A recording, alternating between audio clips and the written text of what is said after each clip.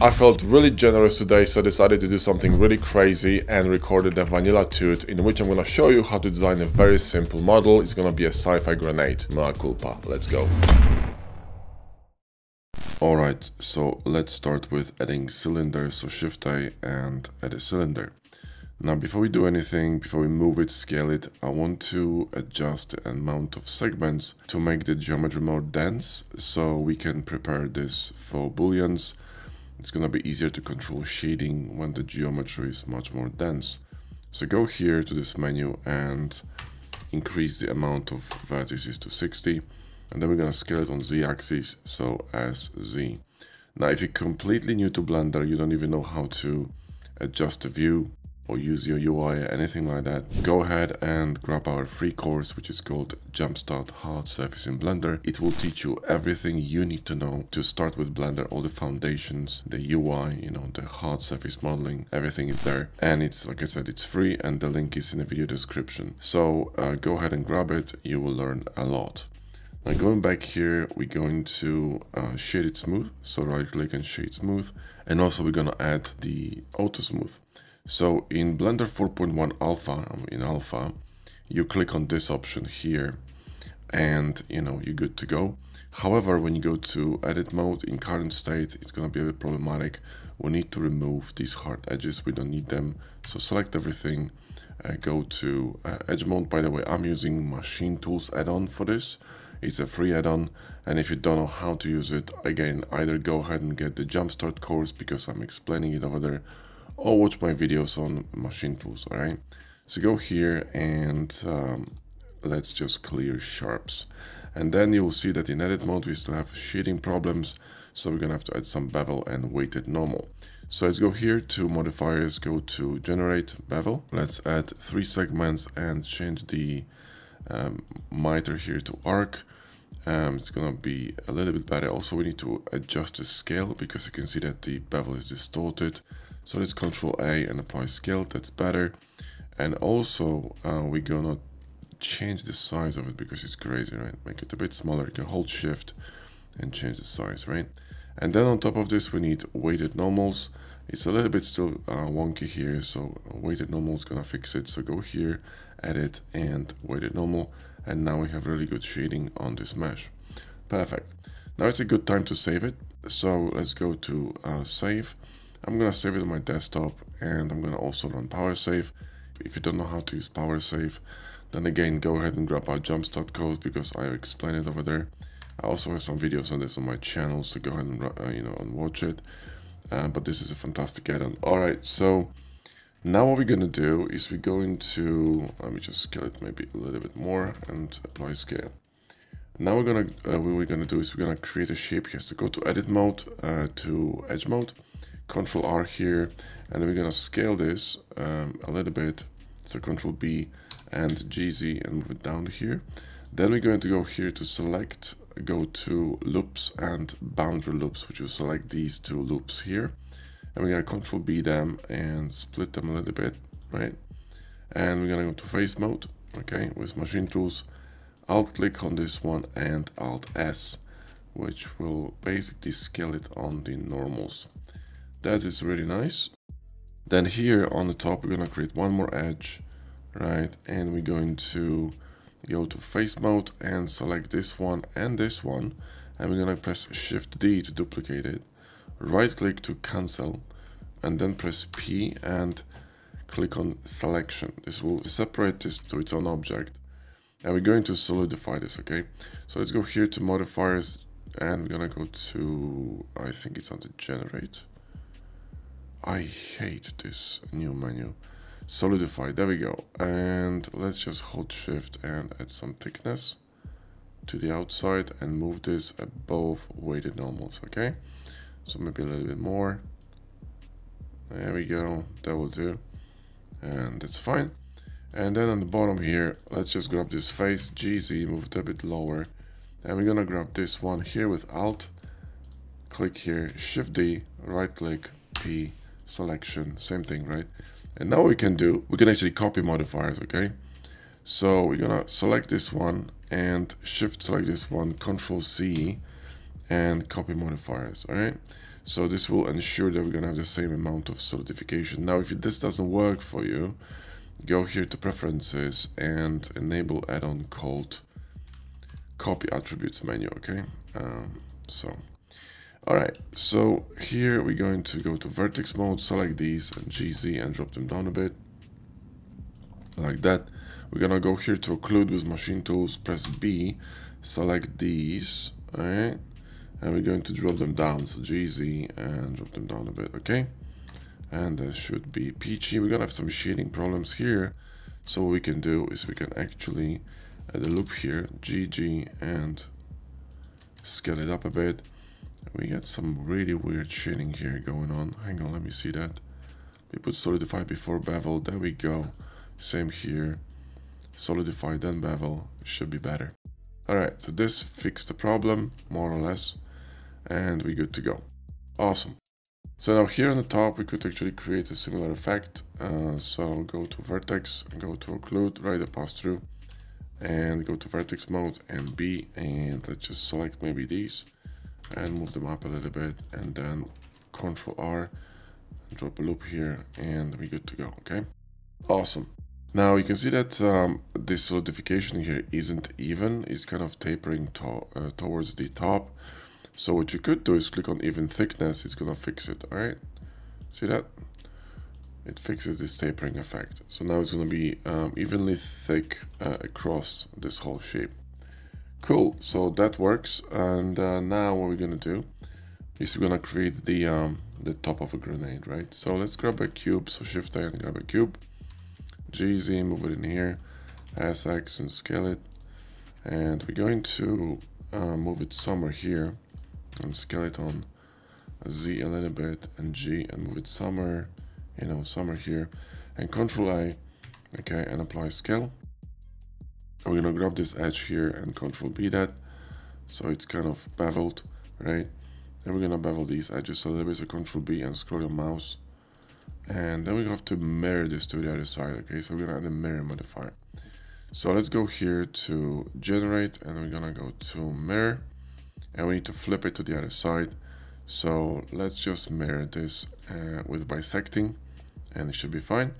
We need to, of course, shade it smooth by angle, which is again gonna fuck up everything in edit mode. So let's select all these edges here and clear sharps. So go to right click and clear sharps, and then we're gonna have to add bevel, right? So let's shift click this object here and Control C, and we're gonna copy modifiers, right? Like this. And then we're gonna have to re-add the mirror, because unfortunately it will actually remove the mirror modifier. So let's go here to generate mirror bisect, and you're gonna move it above weighted normals. Weighted normals should be always on the bottom. It's really important to kind of stick to the it's really important to understand the modifier order in Blender, because it really depends on how your modifiers are positioned, right? It could affect shading and other things, so that's really essential.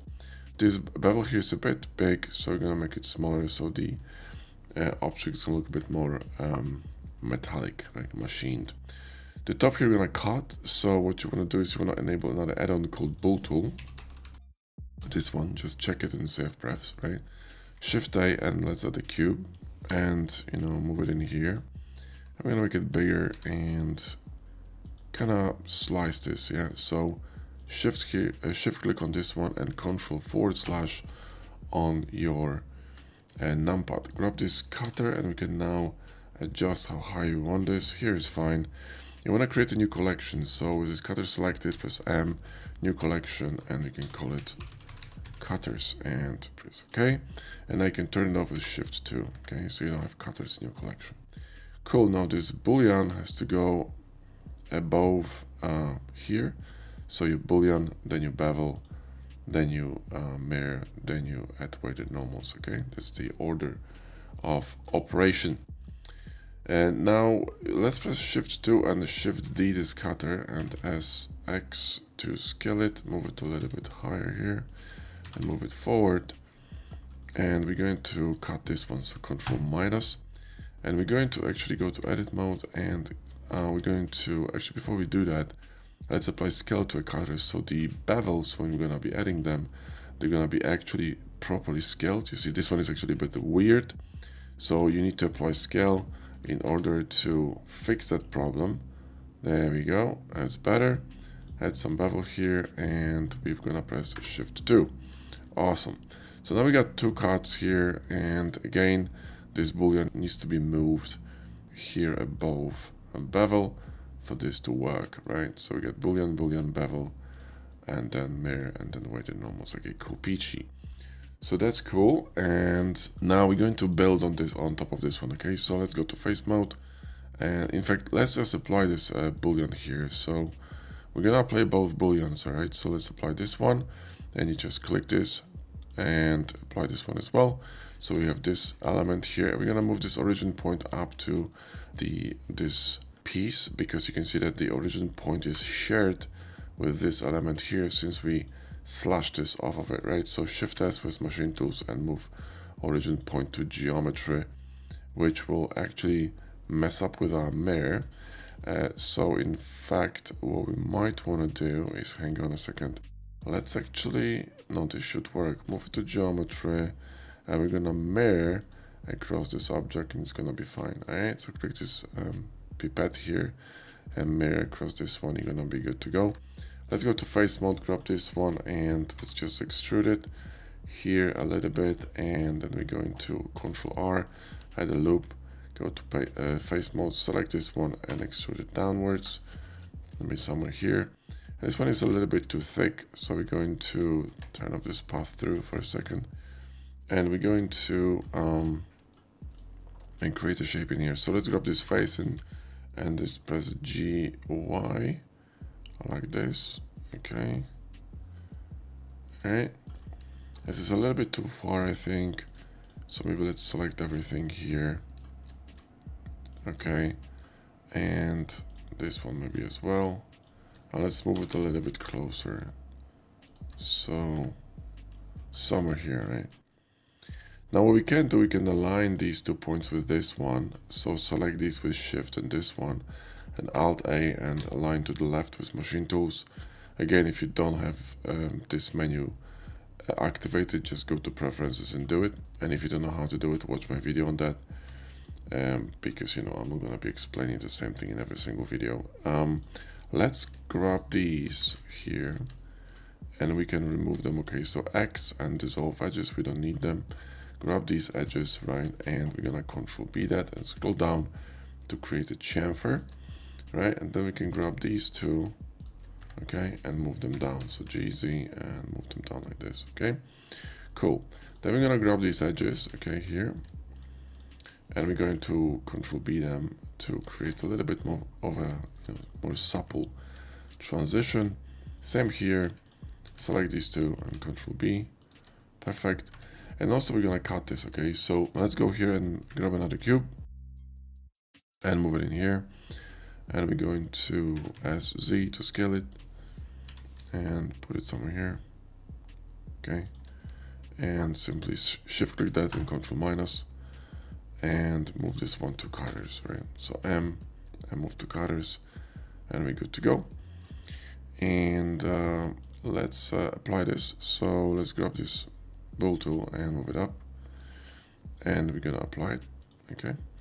And we're gonna grab this and this edge, and we're gonna SZ to scale them towards one another, and we're gonna select these and we're going to bevel them, okay? Cool. Now we're gonna select this edge here, click Alt click to select this whole loop.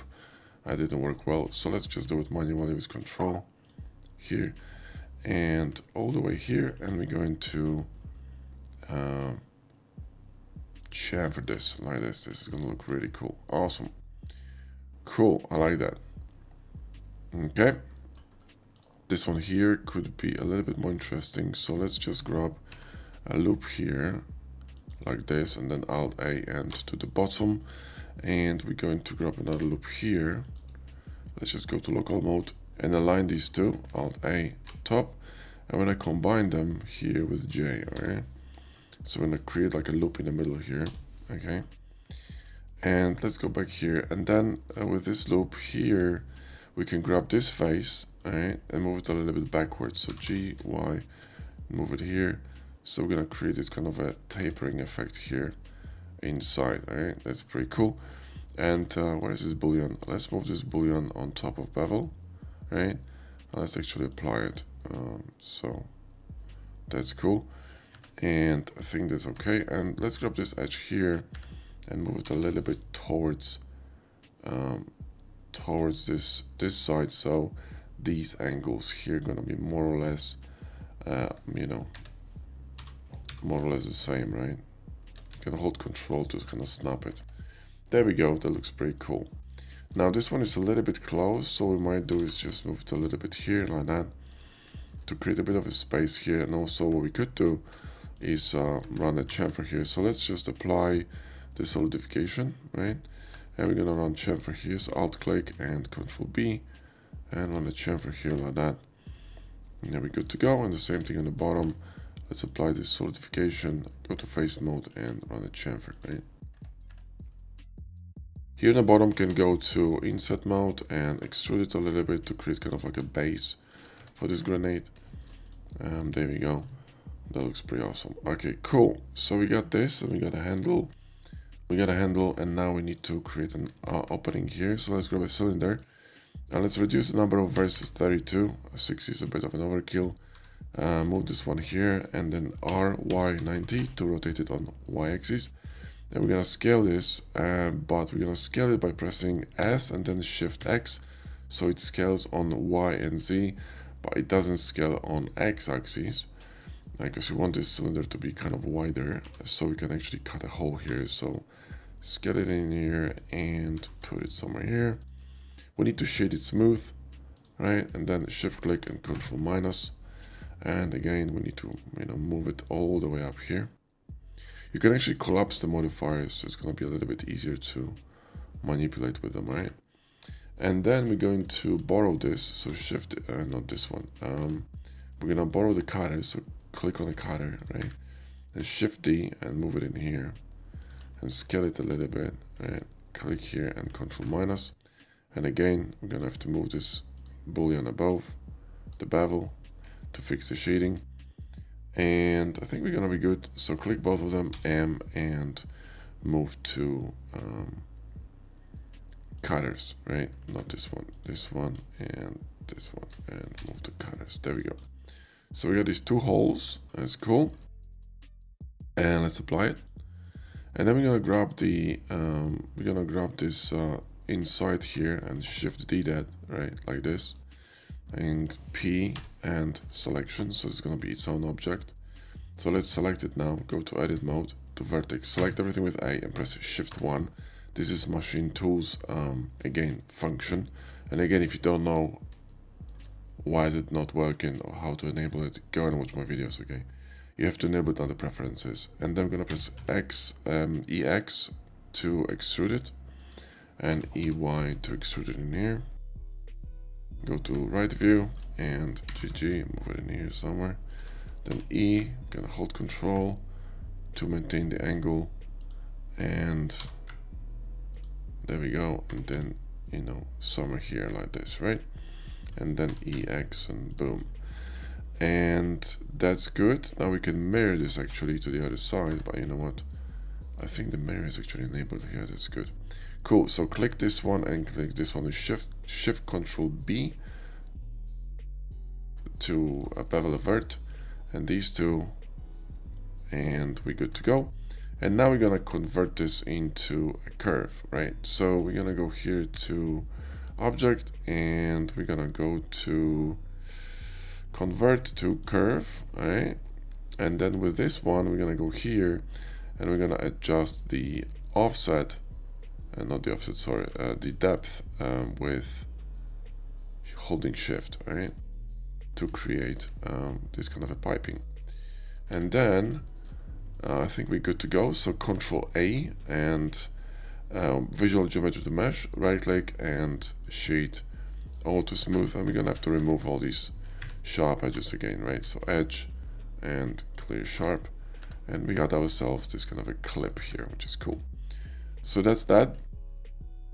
And And now here on the top we could, you know, add some other element here. So let's go to face mode, select this face here and Shift D, P, selection, and then we're going to select this, right? And we're going to solidify this. So go to, let's just collapse these. Go to edit, no, generate, solidify, there we go. And move it above bevel and hold shift and solidify this like this. There we go. That's cool. And we're gonna make this a little bit longer, yeah. So hang on. We're going to cut this and move it to the back. So solidify a little bit more.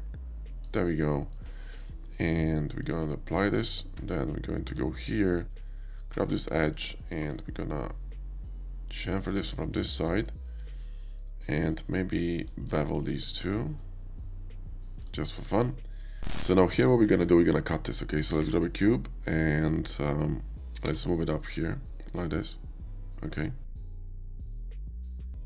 And shift click and control minus to cut it, and select this one and M and cutters, and that's cool. And we're gonna have to move this above the bevel.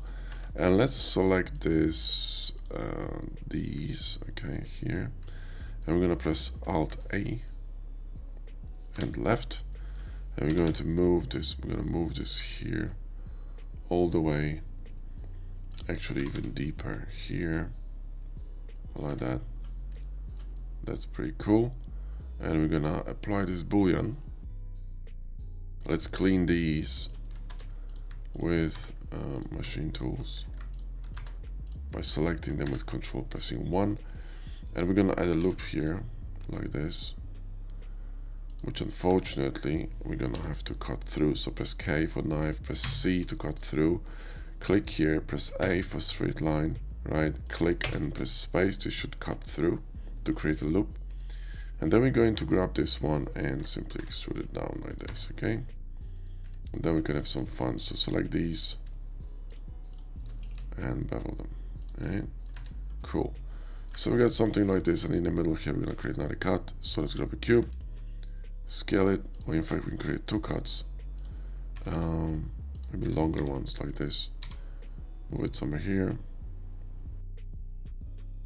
GZ, boom, and shift click and control minus. And we're gonna mirror this cutter across the shape. So click here, shift click, and we have a mirror here. So we could mirror this cutter, hang on, add the mirror to the cutter, right? And mirror across this, boom, right? That didn't work. Okay, so mirror across the cylinder. There we go. Select this one and M cutters. Sweet. So this is cool, and we need some kind of a bolt here, right? That's gonna be easy. Apply the boolean, grab this one, Shift D, P, selection, right? And we're gonna grab that and Shift S and origin to geometry. I'm gonna scale it a little bit, okay? Scale it on X, move it here on X, outside a little bit, add a face, and apply scale with Control A. Then we can chamfer this and create kind of like a bolt or whatever, right? And we're gonna reduce the bevel because bevel is overshooting. You see that bevel is overshooting, so just reduce the bevel size a little bit and you're gonna be good. Now there's still something happening here, something weird. There we go. Bevel was just too small. And we got this kind of a pin situation, and let's just mirror this to the other side. So add a mirror here. Our mirror is already included, so let's just mirror across this shape and we're good to go. Cool. So I think, you know, we're kind of done. We could also create a cut in here to make the shape a bit lighter. So let's do the cube and create like a longer cut here that's gonna be going through maybe this first bevel. So we're gonna be going through this bevel and to the bottom here like this. and move it outside, apply scale, and we're gonna add bevels around. So hold Control and Alt, and it's gonna select both loops. Control B, add a bevel, and then right click and shade smooth, and then Control minus, right? Now you gotta be careful here not to end the cut on a bevel like this, you see. So we're gonna have to move it a little bit higher. So GZ and move it a little bit higher so it doesn't end on the bevel. There we go. And the same here. So let's just select everything and GZ and move it down here. Okay, so it doesn't end on the bevel here. So two bevels are not actually intersecting. They usually create problems. Cutters, and we're good to go. There's a bit of a beef here, but you can mitigate it by moving cutters around. Okay, it's basically what happens here is two bevels are intersecting. So what you could do is add some loops here to add more geometry and kind of mitigate that. The same on the cutter. So let's just recover cutter, Shift 2, and grab this, and we could just add some loops here as well, like this, to add more geometry. See, the shading is gonna improve. So there you go. Cool. And then we need to move this cutter above the bevel, which we did. So I think it's gonna be all right. Cool. I think we're good. This bevel could be a little bit larger, right? So the reason why the bevel doesn't show here is because we have clamping turned on, yeah, which basically prevents this disaster from happening. And this is happening because we have some shading issues caused by geometry overlapping, or verts being too close, and bevels overlapping, etc. What you could do is actually move this cutter a little bit to see if you can find slightly better position for it, right? See what I mean? Just move it a bit, and you're probably gonna find a cleaner position. You don't have to clean the mesh that much. Yeah, this is good enough. Okay, Shift 2, and we good to go. That looks pretty cool, actually. I like it. And I think we are kind of done here. We could add another element to this one, so let's just add another cube, maybe something like this. Make it a little bit longer, move it closer here, and make it wider. Apply scale, apply bevel, right, apply chamfer, and then right click and shade smooth by angle. And we can leave this in here, or we could join it together. So Control plus is going to be union boolean, move it above bevel, and grab this cutter and move it to cutters. And you could just keep working on this shape a little bit, but I think we're good to go. This is pretty cool, I think.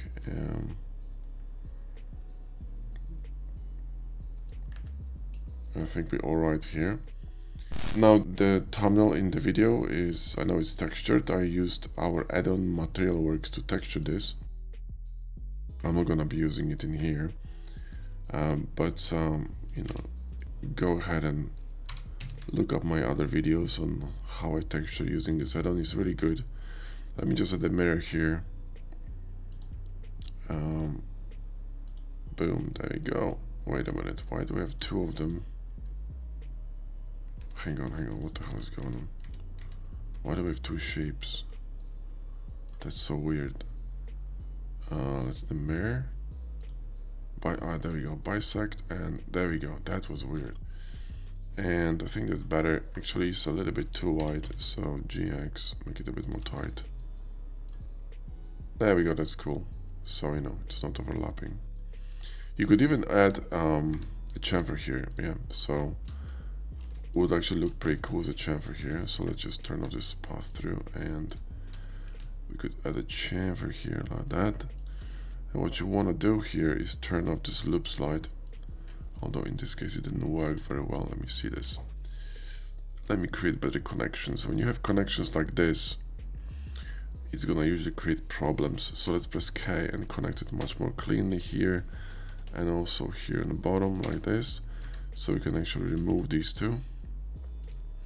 and then alt click this loop here and shift alt click, and then this should work much better. There we go, much cleaner. The bevel is a little bit crazy, so we can make it a little bit smaller with shift. Okay, and since it's mirrored, it's gonna work really nice. Cool. And there you go. Cool, guys. Well, you know, this is it. I think we're done. Very simple grenade in vanilla Blender. This would be much faster with HARDOPS and BOXCUTTER, but you know, there you go, it is what it is. And if you want to learn how to texture this, again, watch my other videos when I'm using our Blender Bros add-on Material Works to texture very quickly with literally a few clicks. It takes like, you know, a few minutes to do it. So anyway, thanks for watching, guys. And again, for those of you who are new to Blender and want to learn a little bit more about Blender Vanilla and how to use Blender in general, and you know, how to this is actually too large. Let me just move this a little bit. GZ.